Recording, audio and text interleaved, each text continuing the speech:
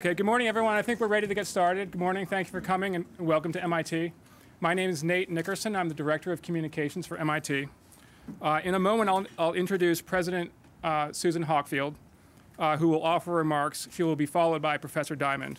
And just a note on mechanics for the press, Patty Richards, Director of Media Relations for MIT, will moderate questions for Professor Diamond after his remarks.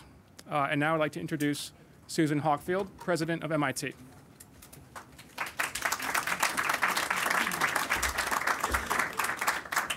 Good morning, everyone.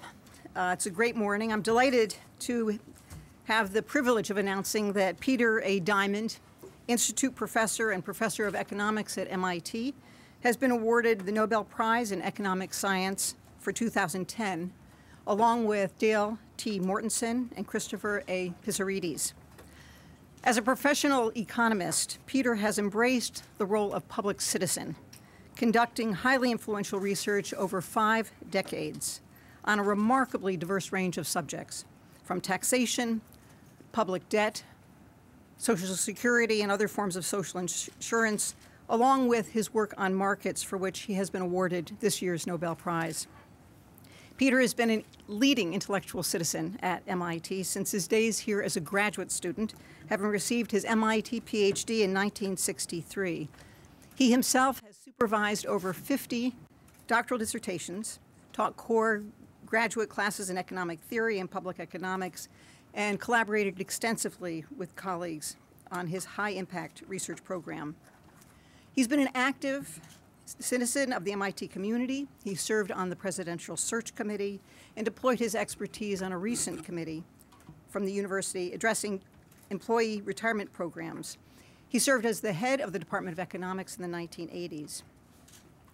Now, after a career of service through which his scholarship has served the country, Peter has an opportunity to serve more formally, having been nominated this year by President Barack Obama to be on the board of governors of the Federal Reserve Bank.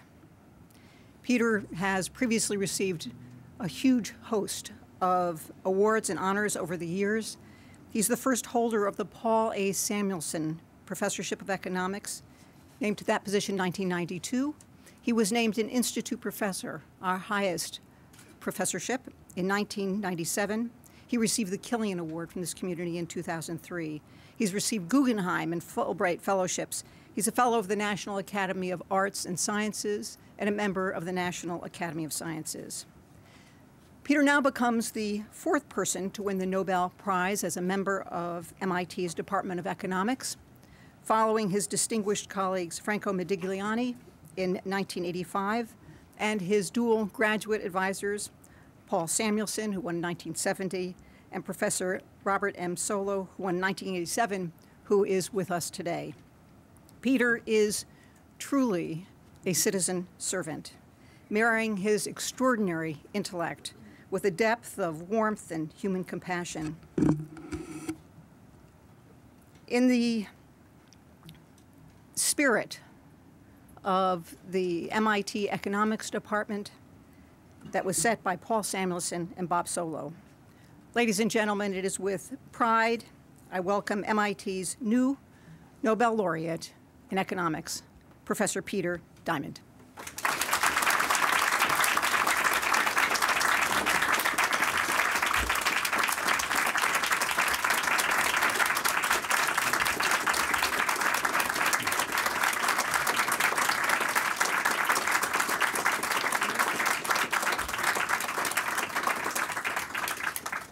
Thank you all. Thank you for those lovely remarks, Susan. Obviously, I've got to start with elated, delighted, honored. It's a wonderful day. It didn't start out wonderfully. I was on the red eye. I only learned about this on Starro Drive on my way home. And the red eye from San Francisco was the last leg of a trip that started in Queenstown, New Zealand. So if I fall asleep during my remarks, I hope you'll all forgive me. I'm delighted that Bob Solow is here, my mentor, my thesis advisor, a model for me and many others. and Risha Samuelson. Of course, we're all sad that Paul couldn't be here. Paul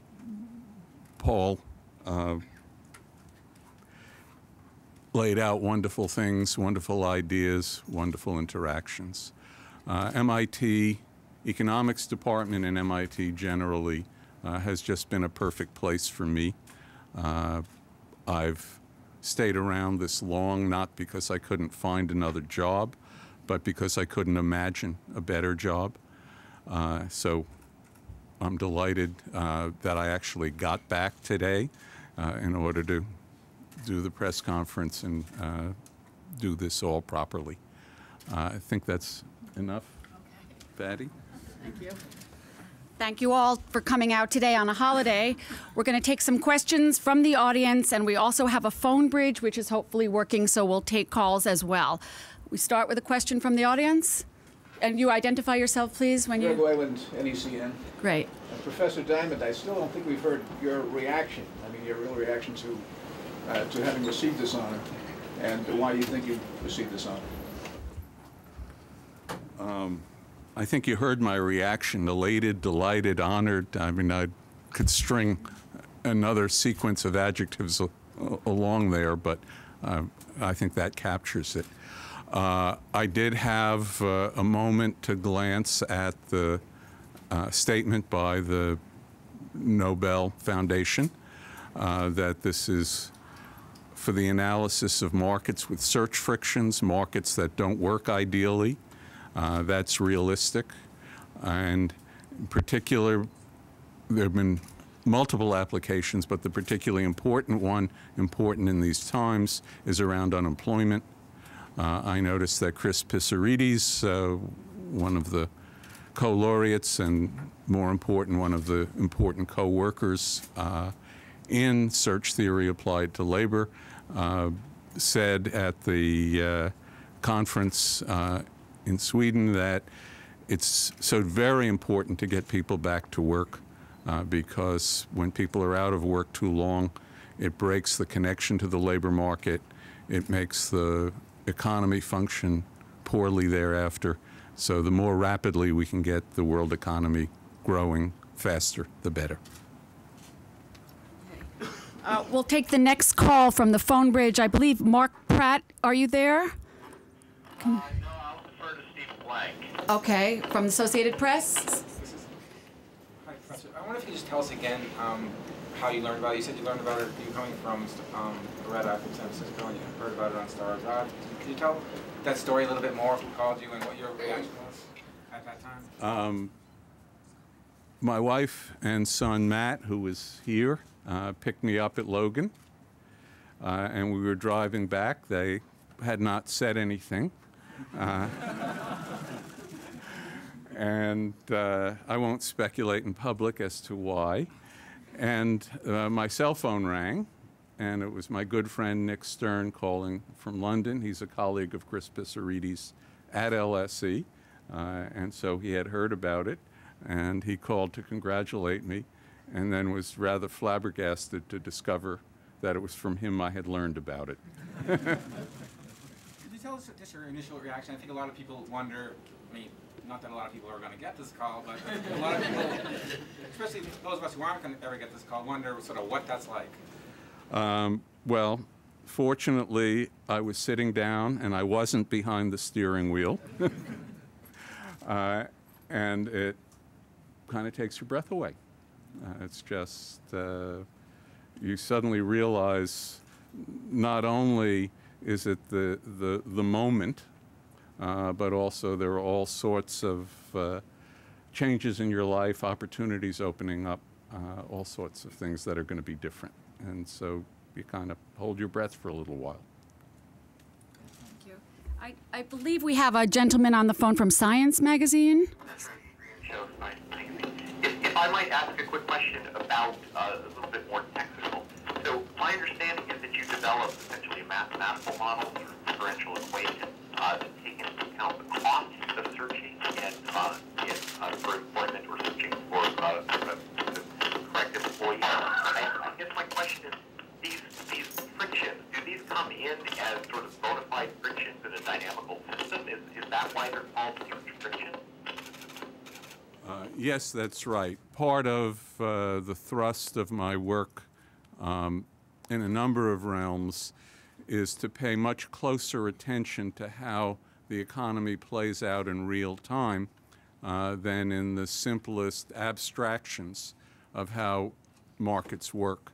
And so I've long been interested in how things play out in time. And obviously in the labor market, it takes time for workers to find suitable jobs. It takes time for employers to find suitable workers. And that dynamic has a feedback into how wages are determined, how efficient the economy is. And so, yes, it was very much dynamic equations incorporating a process of organizing the labor market, but I also worked on a consumer goods market and models of the economy as a whole. And all of them, the dynamics matter for what happens in the economy. I believe we have Catherine Rambel from the New York Times calling in. Do I have that right? Yes. Okay. Hi, this is Catherine Rambel. Thanks so much for taking the call, and congratulations, of course. I'm curious about what you think the applications of your work are to current policy issues.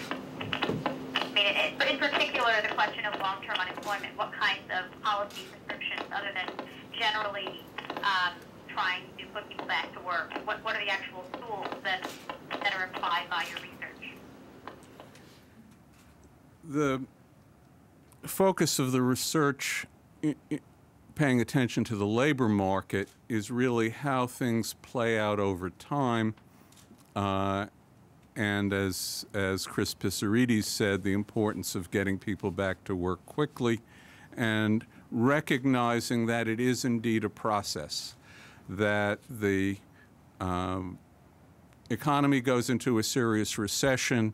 There are going to be people who are going to be long-term unemployed because they don't find something suitable in shorter times.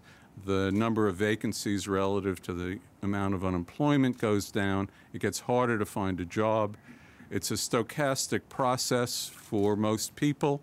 And so with any stochastic process, there will be realizations where some people find jobs quickly and others find them slowly. It is a commonplace in recessions to suggest this time is different, this time it's structural, this time we're not going back to lower unemployment. I think along with the Reinhart Rogoff book, when you hear this time is different, you should be skeptical.